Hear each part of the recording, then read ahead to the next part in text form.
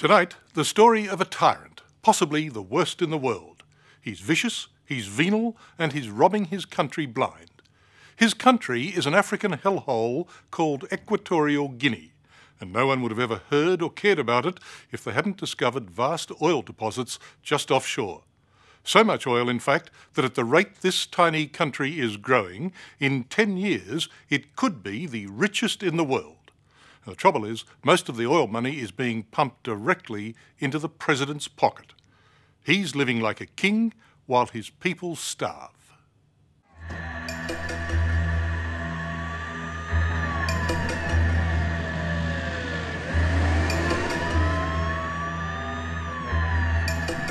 The two-bob, tin-pot tyrant who runs this tiny African backwater gets around with an entourage worthy of a superpower. And he is just about the most horrible despot in the world today. President Teodoro Obiang Nguema Mbisogo. His people are amongst the poorest on earth, and he's amongst the richest. This is one bad place. It's had one of the most appalling human rights records, probably in the world. Regular torture, regular extrajudicial killings. Until people found oil, nobody was really talking about Equatorial Guinea. The oil here is attractive because it's non-Arab, non-OPEC, non-Muslim, and the rigs are well out of reach of the pesky natives. The main island of this tiny nation is in what detractors call the armpit of Africa. A small Australian company, Rock Oil, is drilling here, but it's mostly American giants, particularly ExxonMobil. To begin with, they gave Equatorial Guinea, the oil's owners, just 12% of the oil revenues.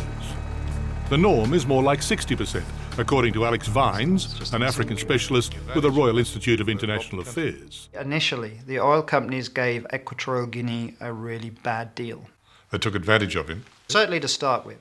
The government of Equatorial Guinea had not a clue what it was dealing with at the time.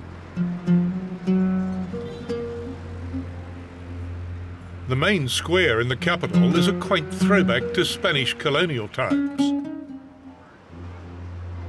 Elsewhere, the city is mostly a slum, with little running water and essentially no sewerage. The government stopped us filming here, but we managed these shots from our hotel window. Whilst the oil fires flicker on the horizon at night, students, with no electricity at home, study under the streetlights that illuminate the drive to the presidential palace. It's a very bad, evil government, and Exxon, I think, to its shame, is in bed with them. Frank Ruddy is doubly qualified. He was once the American ambassador to Equatorial Guinea and once a lawyer for Exxon.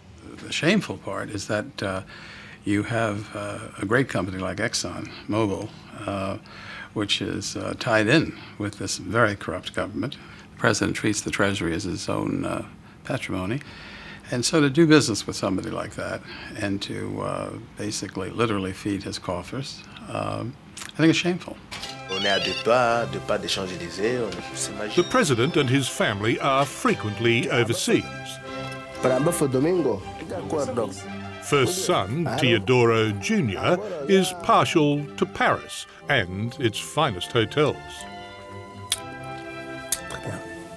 Incredibly, he once allowed French television to tag along on a shopping spree. But a Bentley can be hard work in Paris traffic. C'est Paris. Pour le soir, vous avez dit? Pour le soir, si vous avez des cocktails ou des gens A fashion house closed its doors to give Junior exclusive access to the merchandise.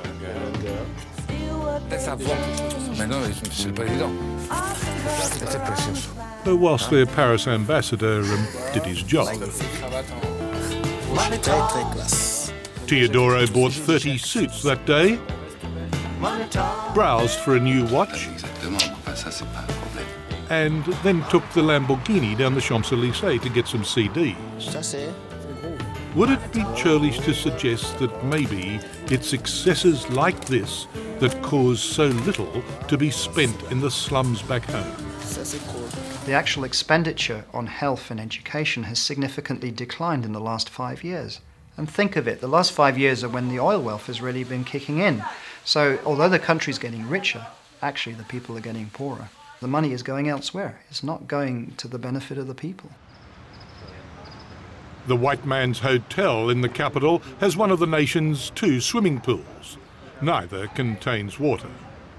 Pity really, because here we found Eric Musumbani, Eric the Eel. Remember him? The slowest swimmer at the Sydney Olympics and now training for Athens. Well, how do you do training if the pools haven't got water? Okay, I was in South Africa and in Ghana.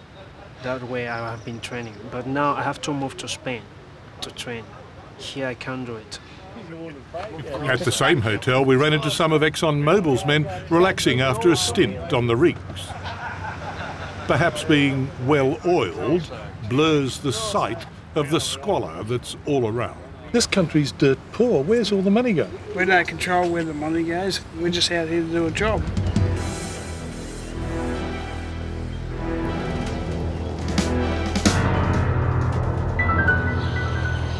I was having dinner at a fish restaurant an hour or so after talking to those rig workers when, out of the blue, the Equatorial Guinean Information Minister shows up and says, "Get out of the country. Your visa has been revoked." And he added for good measure, "If you go quietly, then nobody will be thrown into jail." So I think understandably we then quietly made our way here to Madrid in Spain. How many times have you been to jail? 4 times. Have you been to jail? Several times. The rat-infested Black Beach jail back in the capital is where President Obiang locks up his opponents.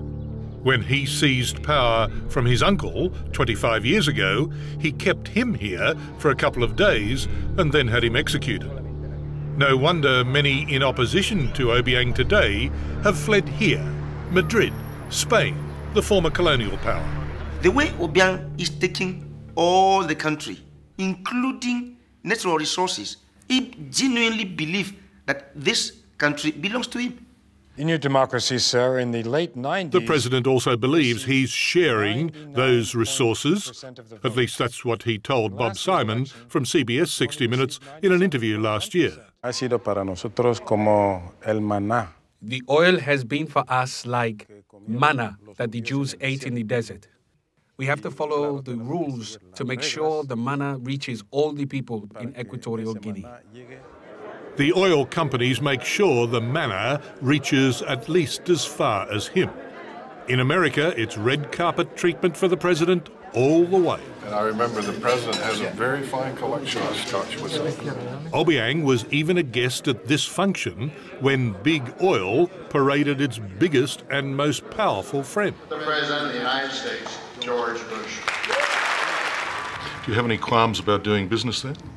It's a matter of you have to. Mr. Stephen Hayes runs America's Corporate Council on Africa. The council lobbies for American oil. I mean, is there any depth to which you will not sink? I mean, would you do business with this man Obiang no matter how corrupt he is? I think that at some point, again, that's a good question. Is there any level at which any oil company in the world wouldn't do business with where there's that much oil? I don't know. Your position is that we shouldn't be taking oil from Equatorial Guinea. No, sir, no. It is that position because there's no other choice. Well, let me tell you my position, sir. My position is there should be some morality in this, and there should be a level below which you won't sink. And you've sunk to unbelievable depths in dealing with such a corrupt and cruel dictator as Obiang. Well, I don't agree with it. What, the cruel bit or the corrupt bit? No, I don't. I don't agree that American companies are not following the Fair Trade Practices Act.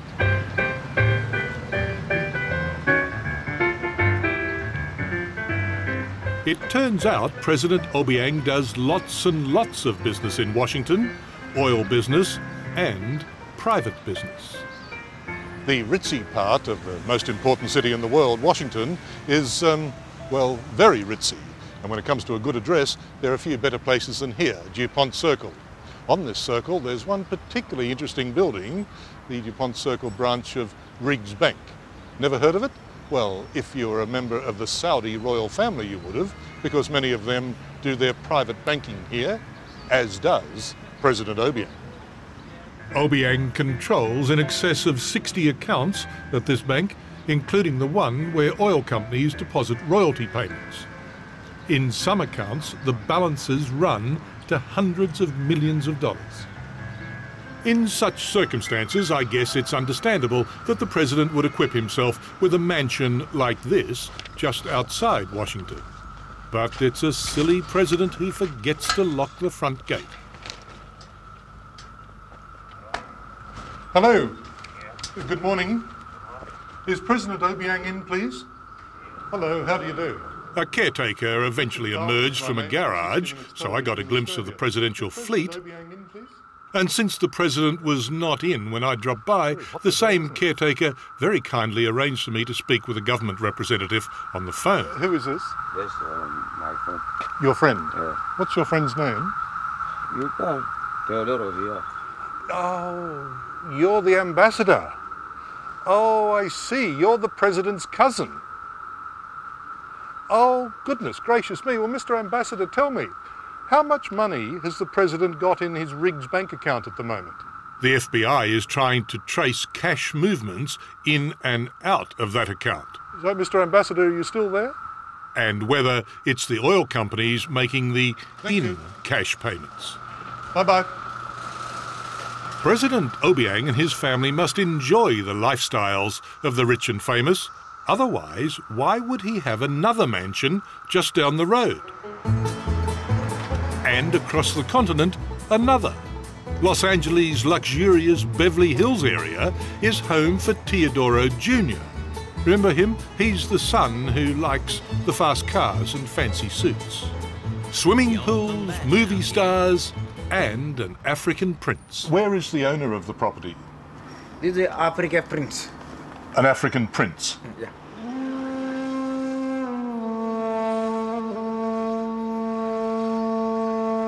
Back home in Equatorial Guinea's slums, last year the economy grew a massive 60%. It is the fastest growing economy on earth. Near to none of the country's 500,000 people see a brass razoo from this. Why don't you do the right thing? Get out of Equatorial Guinea, turn your back on this corrupt dictator. Let's assume that every oil company, U.S. oil company, gets out. How fast do you think it would be before the French and other international oil companies are in there? A second. So what really changes in Equatorial Guinea? See, that's it. It is such a tiny place. It should be another Kuwait. If everyone did the right thing, yes, and the fact is that almost no one is doing exactly the right thing. By associating with this murderous criminal tyrant, we in the West are party to a disgrace and contributing to a disaster in the making.